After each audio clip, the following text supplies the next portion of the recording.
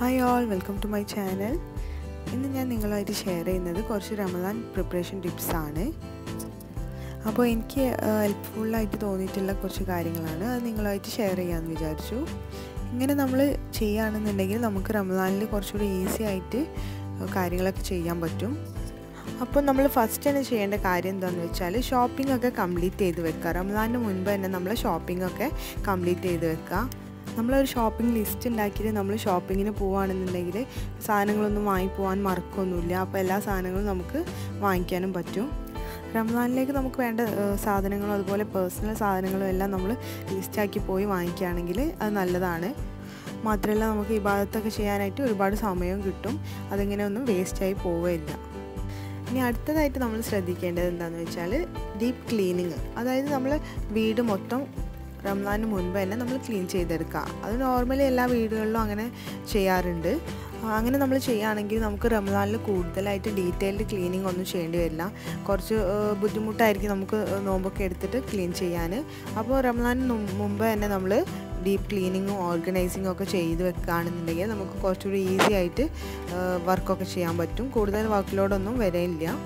ഇനി നമ്മൾ ശ്രദ്ധിക്കാനുള്ളത് എന്താണെന്ന് വെച്ചാൽ ഡൊണേഷൻ ചെയ്യാൻ നമുക്ക് ഏറ്റവും ബെസ്റ്റ് ടൈമായിട്ടുള്ളത് റമദാൻ തന്നെയാണ്. കാരണം നമ്മൾ ഓർഗനൈസിങ്ങും ക്ലീനിങ്ങും ഒക്കെ ചെയ്ത് കഴിയുമ്പോൾ നമ്മൾ വീട്ടിൽ നമ്മൾ യൂസ് ചെയ്യാതെ കിടക്കുന്ന ഒരുപാട് സാധനങ്ങൾ കാണാം. ഡ്രസ്സുകൾ, മക്കളുടെ ഡ്രസ്സുകൾ, അങ്ങനത്തെ സാധനങ്ങളൊക്കെ നമ്മൾ ഡൊണേറ്റ് ചെയ്യുകയാണെങ്കിൽ അത് ഏറ്റവും നല്ലൊരു കാര്യമാണ്. കുട്ടികളുടെ സാധനങ്ങളൊക്കെ നമ്മൾ കളക്ട് ചെയ്യുന്ന സമയത്ത് അവരെ കൂടെ ഇതിൽ ഇൻക്ലൂഡ് ചെയ്യിപ്പിക്കുക. അപ്പോൾ അവർക്കും അതൊരു മോട്ടിവേഷൻ ആയിരിക്കും. അപ്പോൾ ഇങ്ങനെയൊക്കെ ചെയ്യാനായിട്ട് ശ്രദ്ധിക്കുക. ഇനി അടുത്തതായിട്ട് നമുക്ക് ശ്രദ്ധിക്കാനുള്ളത് എന്താണെന്ന് വെച്ചാൽ നമ്മൾ കുറച്ച് ഫുഡ് ഐറ്റംസൊക്കെ ഫ്രിഡ്ജിൽ സ്റ്റോർ ചെയ്ത് വെക്കുകയാണെങ്കിലും നമുക്ക് കുറച്ചുകൂടി ഈസി ആയിരിക്കും. ഏതെങ്കിലും ഫ്രൂട്ട്സിൻ്റെ ഒക്കെ സ്ക്വാഷസ് ഒക്കെ ഉണ്ടാക്കിയിട്ട് നമ്മൾ ഫ്രിഡ്ജിൽ സ്റ്റോർ ചെയ്യുകയാണെങ്കിൽ നല്ലതാണ്. പൈനാപ്പിൾ, ആപ്പിൾ, അപ്പോൾ നമുക്ക് ആവശ്യമുള്ള സമയത്ത് എടുത്ത് യൂസ് ചെയ്യാൻ എളുപ്പമായിരിക്കും. അതുപോലെ കുട്ടികളൊക്കെ ഉള്ള വീടാണെന്നുണ്ടെങ്കിൽ അവർക്ക് വേണ്ടിയിട്ടുള്ള ഫുഡ് നമ്മൾ ഇതുപോലെ സ്റ്റോർ ചെയ്ത് വെക്കുകയാണെങ്കിൽ നല്ലതാണ്. ചപ്പാത്തിയുടെ മാവ് നമുക്ക് ഉണ്ടാക്കിയിട്ട് നമുക്ക് ഫ്രിഡ്ജിൽ സ്റ്റോർ ചെയ്ത് വെക്കാൻ പറ്റും. ആവശ്യമുള്ളപ്പോൾ എടുത്താൽ മതി. അതുപോലെ നമ്മൾ ജിഞ്ചർ ഗാർലിക് പേസ്റ്റ് എന്തായാലും ഉണ്ടാക്കിയിട്ട് സ്റ്റോർ ചെയ്യാൻ ശ്രമിക്കുക. കാരണം അത് നമുക്ക് ഭയങ്കര യൂസ്ഫുൾ ആയിട്ട് തോന്നും. പിന്നെ ഞാൻ ശ്രദ്ധിക്കാറുള്ളത് എന്താണെന്ന് വെച്ചാൽ കുറച്ച് തേങ്ങ നമ്മൾ ചിരവിയിട്ട് ഫ്രിഡ്ജിൽ സ്റ്റോർ ചെയ്ത് വെക്കുക.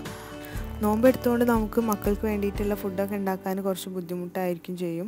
മാത്രമല്ല നമുക്ക് കൂടുതൽ സമയം ഇബാദത്തിന് വേണ്ടിയിട്ട് സ്പെൻഡ് ചെയ്യാനും പറ്റും. അതേപോലെ തന്നെ നമ്മൾ ഇഡ്ലിക്കും ദോശയ്ക്കൊക്കെയുള്ള മാവ് സ്റ്റോർ ചെയ്ത് വെക്കുകയാണെന്നുണ്ടെങ്കിൽ അവർക്ക് നമുക്ക് രാവിലെയൊക്കെ ഉണ്ടാക്കി കൊടുക്കാൻ എളുപ്പമായിരിക്കും. അതേപോലെ ഫ്രോസൺ ചെയ്ത് വെക്കാൻ പറ്റിയിട്ടുള്ള ഒരുപാട് സ്നാക്സുകളുണ്ട്. അതൊക്കെ ഉണ്ടാക്കി വെക്കുകയാണെങ്കിലും നല്ലതാണ്.